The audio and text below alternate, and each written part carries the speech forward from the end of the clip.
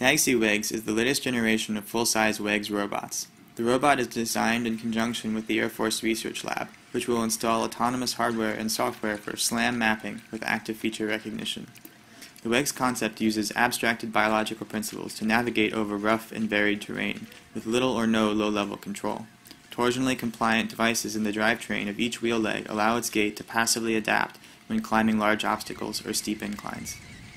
Dagsi Whegs has a fully sealed body that allows it to navigate mud, rocks, snow, and indoors. Its current foot design has a rigid high-traction surface for outdoors with a soft boot that can easily be installed for indoor use. Dagsi Whegs has two large flexible payload bays, each measuring 7 inches by 13 inches, for sensors, power, and other control electronics.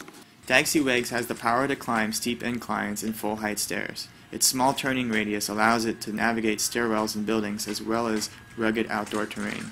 Unlike previous Whegs designs, Dagsi Whegs has a body joint that is passively compliant but actively controlled. This provides many benefits, including allowing the robot to climb over much larger obstacles. The passive compliance also acts as a suspension, sharing the loads among the wheel legs and insulating the body from damaging impacts.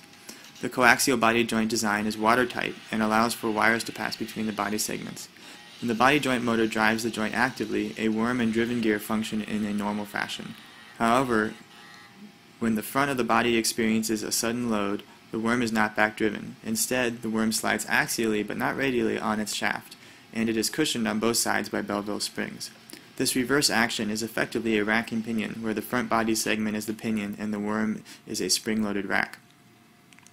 With a locked body joint, the maximum height Dagsi Whegs can overcome is 10.5 inches, or 27 centimeters. On larger obstacles, the vehicle high centers and falls backwards. The middle wheel legs can get on the obstacle, but the resultant force pushes the robot's center of gravity behind its ground reaction forces. With an active body joint, Dagsi Whegs can overcome an obstacle height of 13.4 inches, or 34 centimeters.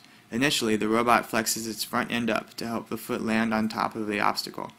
Once the front wheel legs are situated on top of the obstacle, the front body segment flexes down, lifting the middle wheel legs up, allowing them to get a foothold on top of the obstacle. The robot then moves forward, and once the center of gravity of the robot is on top of the obstacle, it slowly flexes its front segment up again to allow the rear legs to come up.